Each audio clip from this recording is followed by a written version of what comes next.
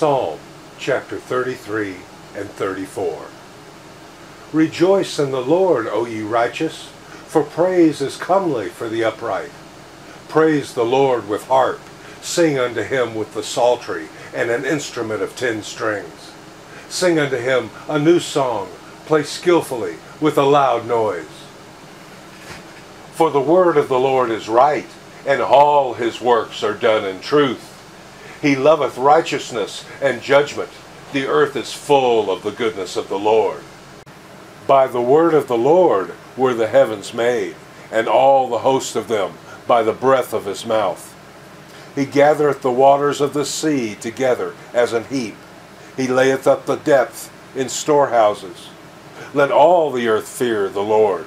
Let all the inhabitants of the world stand in awe of him.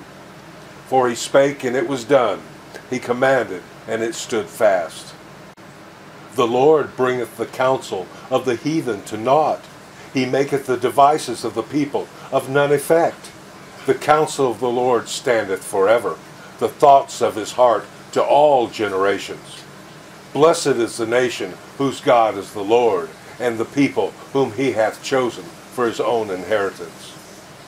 The Lord looketh from heaven, he beholdeth all the sons of men.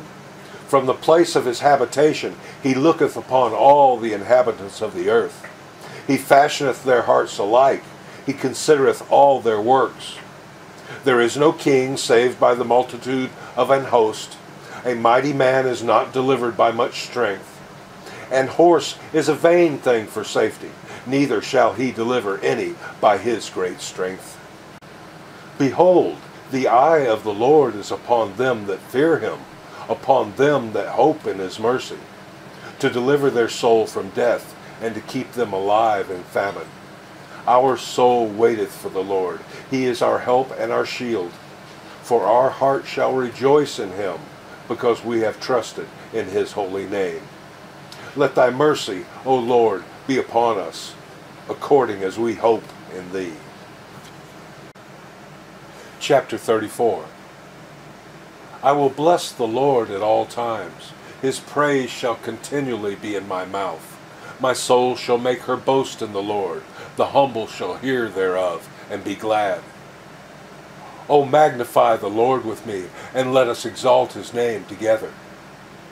I sought the Lord, and he heard me, and delivered me from all my fears. They looked unto him, and were lightened, and their faces were not ashamed. This poor man cried, and the Lord heard him, and saved him out of all his troubles. The angel of the Lord encampeth round about them that fear him, and delivereth them. O taste and see that the Lord is good. Blessed is the man that trusteth in him. O fear the Lord, ye his saints, for there is no want to them that fear him. The young lions do lack and suffer hunger, but they that seek the Lord shall not want any good thing.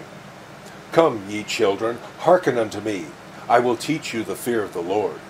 What man is he that desireth life, and loveth many days, that he may see good? Keep thy tongue from evil, and thy lips from speaking guile. Depart from evil, and do good. Seek peace, and pursue it. The eyes of the Lord are upon the righteous, and his ears are open unto their cry. The face of the Lord is against them that do evil, to cut off the remembrance of them from the earth. The righteous cry, and the Lord heareth, and delivereth them out of all their troubles. The Lord is nigh unto them that are of a broken heart, and saveth such as be of a contrite spirit. Many are the afflictions of the righteous, but the Lord delivereth him out of them all. He keepeth all his bones, not one of them is broken. Evil shall slay the wicked, and they that hate the righteous shall be desolate. The Lord redeemeth the soul of his servants, and none of them that trust in him shall be desolate.